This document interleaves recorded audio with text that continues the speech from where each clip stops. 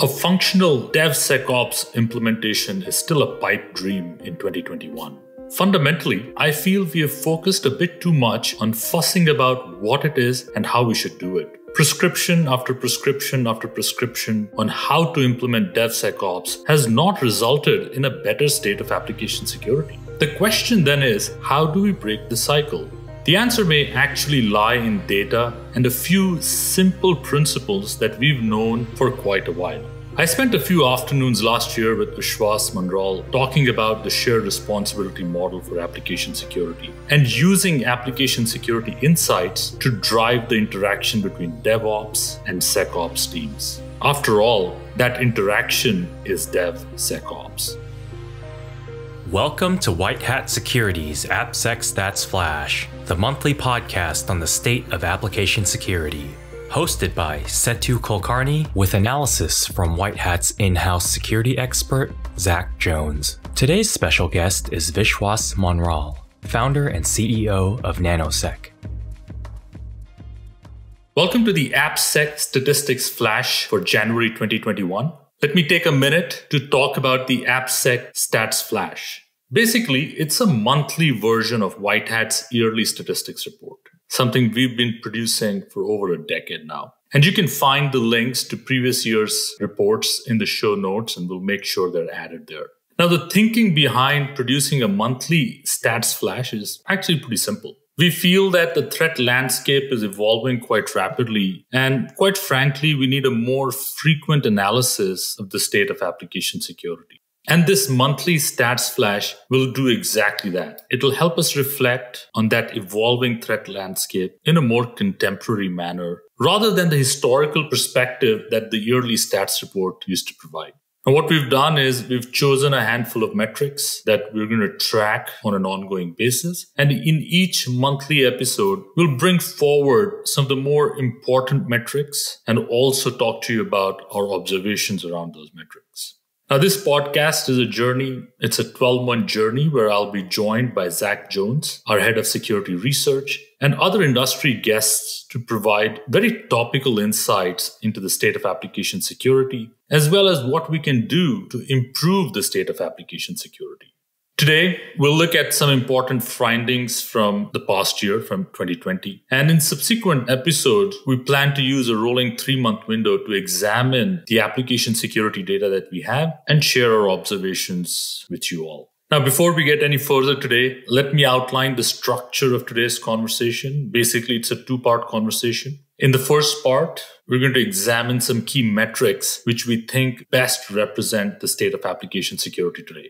By the way, I'll also have the detailed report behind these metrics shared via the show notes, so feel free to download them and have a look. And in the second part of the conversation, I'll be joined by Vishwas. Vishwas is the CEO and founder of Nanosec, which is now a part of McAfee. I will dig deeper into the concept of the shared responsibility model for application security with Vishwas, and we'll try to bring out some of the key first principles around using data to drive the application security conversation. All right, so let's get into it. One of the first things we look at closely here at White Hat is a metric called window of exposure. Basically, it tells us about the exploitability of any given application over a period of time. So if I say the window of exposure for an application called abc.com is 6 months, what that really means is that abc.com has at least one serious exploitable vulnerability open for at least 6 months. Now, the bottom line based on the data that we have is this. As far as window of exposure is concerned, in 2020, on average, applications across the board had a very high window of exposure. Most notably, if you look at the manufacturing industry, the entire industry had an extraordinarily large window of exposure. 70%, that's a high number. 70% of all manufacturing applications had a window of exposure of 365 days, which really means that 70% of the manufacturing applications had at least one open, serious, exploitable vulnerability throughout the year.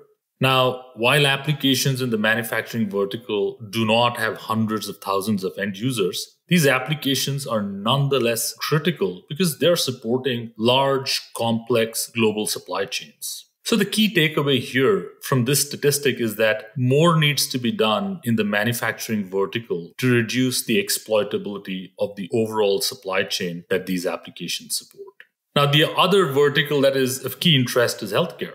Healthcare applications as well have seen a dramatic rise in the window of exposure in 2020. The window of exposure grew from roughly 45% in previous years to close to 60%. In other words, on average, 60% of all applications in healthcare had at least one exploitable critical vulnerability open throughout the year. That's a pretty concerning metric. Now, obviously, there's been a tremendous amount of innovation in healthcare applications in 2020 for obvious reasons, getting digital healthcare in the hands of folks who are stuck at home due to the pandemic. And I think that has really created the need for speed in the industry to release applications much faster. And that in turn has resulted in security being left behind. Now, having said that, let me bring Zach in at this point. Zach, you obviously see these applications and vulnerabilities up close. Now, what do you think are some of the reasons why there's a jump in the window of exposure for certain verticals like healthcare? But on the other hand, another highly regulated vertical, which is finance, is seeming to do much better than previous years. Finance is clearly doing well. Obviously, many financial applications have direct dollars at exposure. And this has historically driven a focus on the security of those applications by the finance industry. Overall, one of the things that we commonly see when we see spikes or drops in measures like this in a specific industry or of a specific type really has to do with focus. We see that when certain industries focus on new things, changes in their industry, new trends, new markets, security often gets left to the side. Another interesting thing that we see in the statistics is that there's clearly a divide between groups of industries who are doing well and groups of industries who are doing poorly. There's a big drop right in the middle of industries whose window of exposure, 50+% of their sites are exposed always, and industries who make it below that 50% line often begin to see the inverse of this statistic, where the percentage of their sites that are exposed 30 days or less begins to grow significantly. So there appears to be a tipping point in efforts around remediation, secure development, and process that is easily seen in the window of exposure statistic. Thank you, Zach. Now, let's also switch our focus to vulnerability likelihood, and let's try to link it back to window of exposure if we can. We also track which vulnerability classes are more prevalent in the data that we see. I see this almost like a leaderboard of vulnerability classes. But obviously, it's less of a leaderboard, but more of a notoriety board, if I may. Now, the headline takeaway is that the pedestrian vulnerability classes always make it to the top. In other words, the most common vulnerabilities are also usually the straightforward ones to exploit. For example, we've seen consistently that over the years, insufficient TLS, meaning inadequate or improper use of SSL, is one of the most common vulnerabilities. But today, let's talk about another common vulnerability class called information leakage. We see that information leakage, much like insufficient TLS, is one of the most common vulnerability classes. Information leakage makes up 37% of all vulnerabilities we found in 2020. So Zach, help me dig deeper into this, right? We talked about window of exposure, and then we're talking about vulnerability classes like information leakage that have high prevalence. Almost 37% of all vulnerabilities we found were of this particular class. For our listeners today, what is this vulnerability class? How does this vulnerability class actually come into being? How do these vulnerabilities occur? And more importantly, what are some of the key takeaways that you can talk about around fixing these vulnerabilities? When we're talking about vulnerability likelihood, we're gathering this data from our dynamic application security testing. So in the case of information leakage, what we're seeing are applications revealing primarily very important details about their platform, their technology stack, and their backends out to the end users. that really makes up the majority of the types of information leakage that we detect. So things like providing a version number of a third-party software that contains a known vulnerability, or revealing a stack trace in the response to the end user of the application that shows details about the code that's powering the application.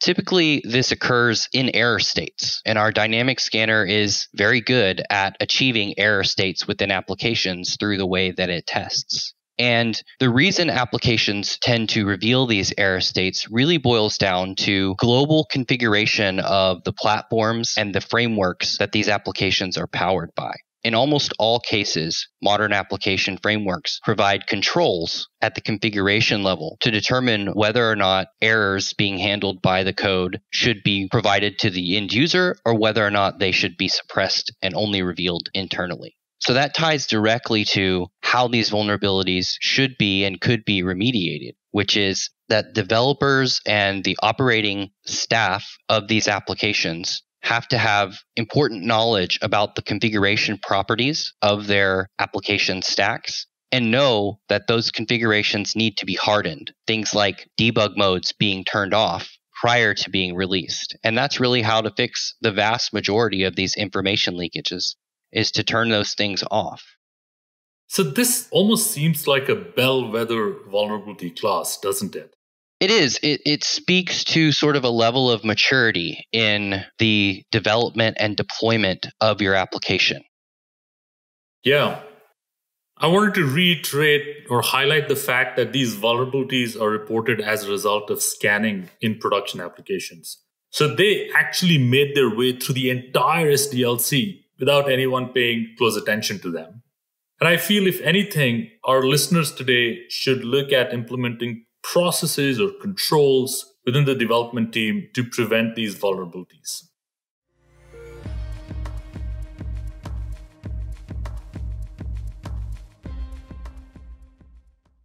Finally, let's talk about a critical metric that reflects how well we are responding to the vulnerabilities that are found in applications.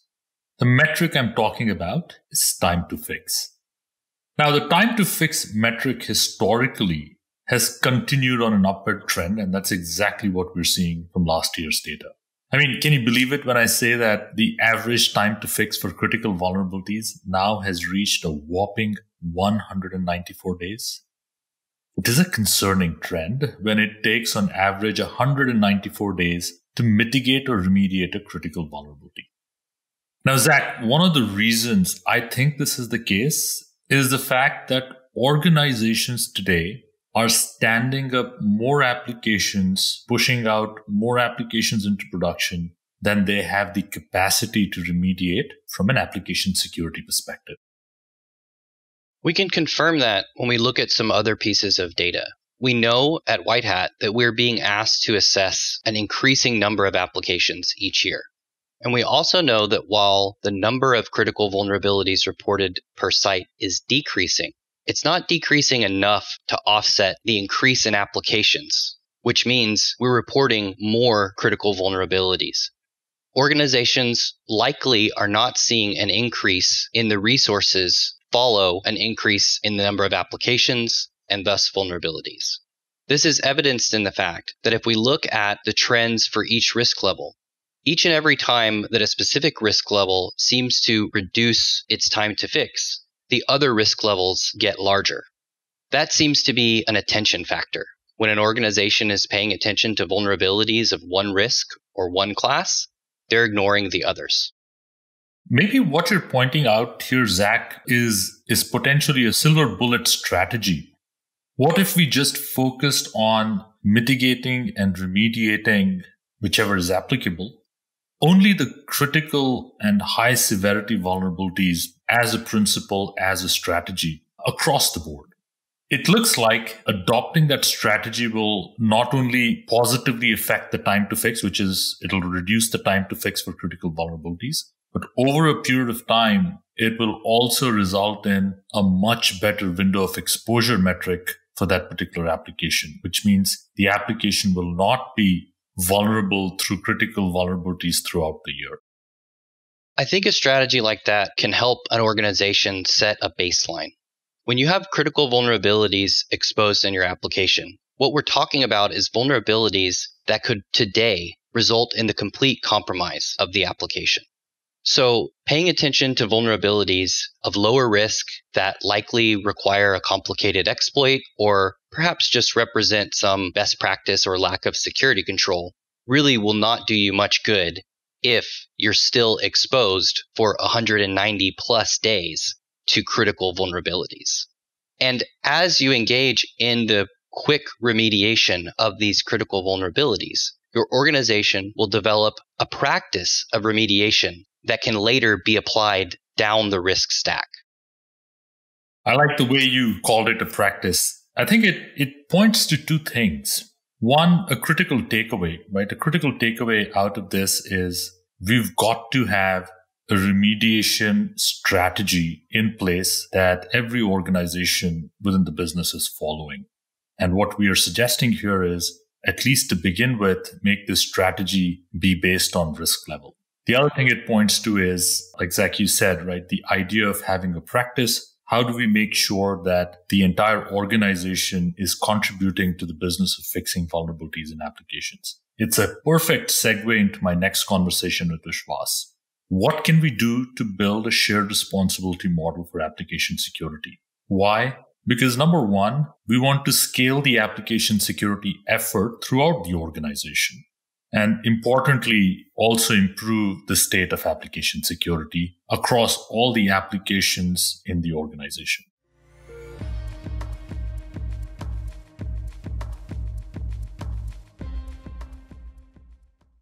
Let's switch to the second section of today's conversation. And I'd like to welcome Vishwas Mandral. Vishwas, so happy to have you on, mate. Before we get into the shared responsibility conversation I want to have with you today, I'd love it if you could talk about your story and some inflection points in your career, especially talk a little bit about the company that you started and eventually now you're a part of McAfee. Sure. Thanks for the opportunity, Setu. And I got to learn a lot from what you and Zach just shared. And I love the fact, the things that you brought up, right, about information leakage, about pedestrian vulnerability types being the most common, how long the vulnerabilities stay open, and the interesting factors like why critical vulnerabilities are getting remediated faster. So I really love that conversation. So thank you for all the information and thank you for inviting me. So of course I can give you my background. I'm from, I'm a technologist. I've been working as a technologist all my life. I've written some of the core security standards out there, like, DMVPN and MPLS and IPsec, so a lot of VPN kind of things in the past. I had founded another company called Ionis Networks before this, which was actually spun off into a couple of companies called Ionis Networks and LiveReach Media. And most recently, I actually started a company called Nanosec, which after about 4 years in the journey was bought by McAfee about a year and a half back. I've since been at McAfee working as the chief architect of cloud as well as the head of their container security solution, which is what the Nanosec product was. So just giving a background of the problem and how the key inflection points, right? So like I said, I was a technologist all along in my life. And as I went through the journey, I realized being part of these larger organizations, right, it was harder for me to get my ideas into products. It took a very long time. And that's where I decided, I'm creating all these technologies. Why don't I just go out and try if I can do it myself? Of course, I wasn't as successful in the first part of the journey, but in my second part of the journey where I was focusing on container security with Nanosec, that's where, we got to become part of McAfee. The idea was very simple at that time, right? What we were seeing at that time was there was end-to-end encryption coming in. There was, very ephemeral workloads. You talked about developers becoming key and core and applications being deployed at a very fast rate. The average lifetime of a container being like 2 minutes, I guess. So in that kind of an environment, our take was, all this, while you can deploy applications faster, you need to deploy the network context and the security along with the application. And the way things are, when security is in the network, it cannot be moved as easily. Think of it, your security being part of your firewall, intrusion detection prevention device. It will be very hard for the security to move as your application moves. And that's where we said, we are going to design a solution that lets security move with the applications, does not rely on end-to-end encryption, is future safe, looks at the new traffic security patterns, right? Traffic patterns that are there, which is about a lot of east-west traffic versus the user to application north-south traffic, and that was what we did in nanosec. And interestingly, now all those technologies have become very widely used, and we now see that being a critical part of a lot of the solutions that a lot of cloud providers are now pushing with things like Istio and Service Mesh and so on. So that has been my journey, Setu. Very interesting the way that you characterize kind of the concept of being east-west rather than kind of northbound and southbound. Now, when you say east-west, are you also alluding to the fact that applications have become more API-oriented, more B2B enablement happening through the same application that is not only serving the end user, but also being used by business partners as a service? Absolutely. So I feel that there's a change in the way applications are made. As we see, right, what is happening is companies, to become viable, have to innovate and push new value into the marketplace faster, which means they have to enable their developers to develop faster, which in turn means two things. Of course, one part that you mentioned, hey, if there are certain pieces of the code or functionality that I can get through an API from a third-party vendor, I would use that. Or the second part that I think Zach mentioned, which is, hey, people are using third-party libraries, third-party code, and if I can use that code and push it into my own software, deploy it as a microservice, that is the other thing that people would do. So absolutely, when I say east-west versus north-south, it is a lot about deploying software faster. It's all about building an application, stitching together an application instead of building this huge, large, monolithic application. And so, yes, the application development, deployment, monitoring is completely changing with this new paradigm. Absolutely. Now let's turn our focus to kind of the topic that really you and I have spoken about multiple times last year and the year before around the shared responsibility model. Why don't you take a minute, Vishwas, and talk about the shared responsibility model for security more broadly? And once you've done that, I'd like to then tease out some first principles that we can apply to DevSecOps. Obviously, because when we say DevSecOps, we are implying shared responsibility. So if you can take a minute and talk about the shared responsibility model for security, and then we can dig deeper. Sure. So I think we talk of shared responsibility model, right? It's talked of in various different contexts. You talked about DevSecOps, but it's also used between service provider and, if you are sort of using the cloud, so the cloud provider versus the cloud user. So shared responsibility model, as we all know, is a framework, right, to divide responsibility and accountability across different entities that are involved in creating a single task, right? So which is, securing or creating your application, making it secure, giving it reliably to your customers. Interestingly, shared responsibility model, as you see it, right, is not just about security. Of course, it's about if you see the Affordable Care Act, you'll see the shared responsibility between insurance companies, individuals, enterprise. It's everywhere, right? And of course, it applies to DevOps and DevSecOps. If you see what DevOps is, right, DevOps is mainly about a lot of continuous, automation. It's a lot about measurement, but it's also about collaboration, right? Bringing teams together. And once you automate and bring teams together, it also means that different responsibilities for the various different teams. And that's where the shared responsibility model comes in. In a DevSecOps world, there are certain tasks that are done by developers, certain tasks of security that are done by the security teams. And what we've seen in the field, right, and I'll tell you my view of it, I've seen three kinds of teams. There are those teams that are, more traditional kinds of companies. And you'd be surprised, it's more common than you would think, where the security has very little knowledge of your development pipelines. And so if people have to do DevSecOps, it's actually a push function. What that means is the security teams control certain aspects of either your configuration or your vulnerability assessment. As soon as something is deployed, because that's where they come in, they do not know where the code pipelines are. They look at the vulnerability assessment and fail builds or fail your deployment and then push it backward. The second type of companies are where development and security are sort of tied in very closely together. You see all the hyperscale companies, that's what it is. In fact, I was talking to one of the bigger hyperscale companies. They said they did not even have level 1 SOC. That is, all the incidents that come in are actually automated and sort of assigned by software or AI software. And there's a team that works together, which includes developers as well as security analysts who work together to remediate the issues. So that's the second type of company. But the most common kind of company that we see is this third kind, which is about companies that are neither extremely, where the security teams are or have some idea of development pipeline, but they do not necessarily know everything.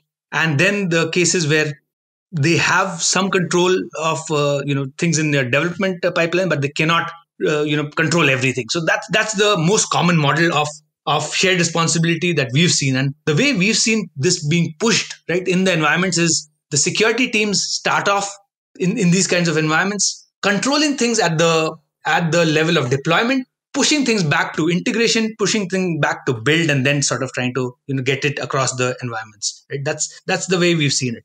So that's where I see it from a DevSecOps side of shared responsibility model. The other side of shared responsibility, like I said, was from the perspective of cloud providers and cloud users, right? Because now, unlike in the past, where the company or the organization, where they had the private cloud, they had all responsibility for all applications, all security, right? Now, when you're going to the cloud, certain layers of the cloud based on the deployment model or the service model are owned by the service provider, and certain layers are owned by the developers. And what we are seeing over there is there's a shared responsibility where there's a clear distinction in the obligation of what the service provider needs to do and what the user needs to do. And what I'm seeing in the shared responsibility model in the cloud cases, there's a shift towards cloud providers taking more and more responsibility, giving development teams and enterprises responsibility mainly for their applications and taking care of most of the infrastructure, the service layer, and so on. So that's how the shared responsibility model, as I see it in the DevSecOps world, in the cloud world, and how it's progressing. So you used a word that I'm a little hung up on, right? You used the word control, and you were talking about kind of the most common type of company, which has the security team, which is kind of aware of what the development team uses and does. The development team is aware of how the security team operates. And you use the word control. And I'm a little hung up on the word control because I think therein lies the challenge, right? The fact that security seems to control and development seems to follow, I think that's where a lot of the breakdown happens in implementing that shared responsibility model. So is there anything in your mind, Vishwas, that we can learn from the shared responsibility model between the infrastructure as a service provider and the application development team? Is there any kind of first principle there that we can take and apply it back to the interaction between the development team and the security team? Yeah, I think the things that we've seen, right, that work are basically around, having collaboration. Of course, like I said, it's about a lot of measurement, continuously figuring out, what is working, what is not working.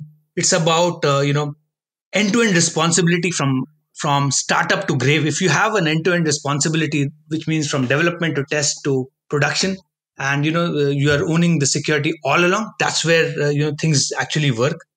It's also about I would say things around learning from failures and continuously improving. I see those are if you have that in your culture, you have those in your processes, you have a collaborative environment where you're continuously learning and improving. I think those are environments where we've seen this thing works. Like you clearly pointed out, right? If we are talking of things in terms of, hey, one team controls and the other team does not have a way or cannot get over it, I think things do get challenged a lot because developers try to find ways around security, right? Around the controls, and what ends up, because they are thinking about getting business logic out to customers. And what we've seen is there's a lot of shadow IT, there's a lot of shadow applications that are being used, a lot of shadow services in the cloud being used that people do not even know about, right? And so that's where I see what sort of works in my view.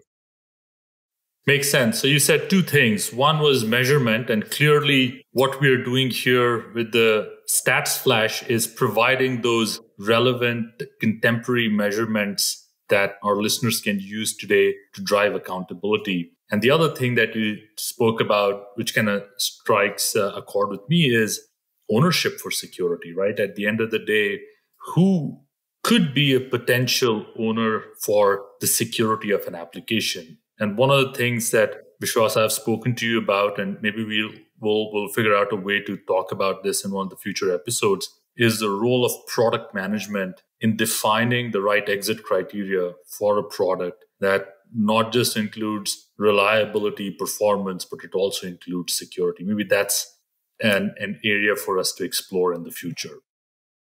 Good. With that said, our time is up, folks, today. Zach and Vishwas, thank you for not just taking the time to be on the podcast with me today, but also love the insight, love the conversation. And to all the listeners, we'll be back again next month with a new episode and a new guest. Thank you for tuning in. Bye for now. Thank you for listening to White Hat Security's AppSec Stats Flash podcast. To learn more, download the report or visit us on the web at www.whitehatsec.com.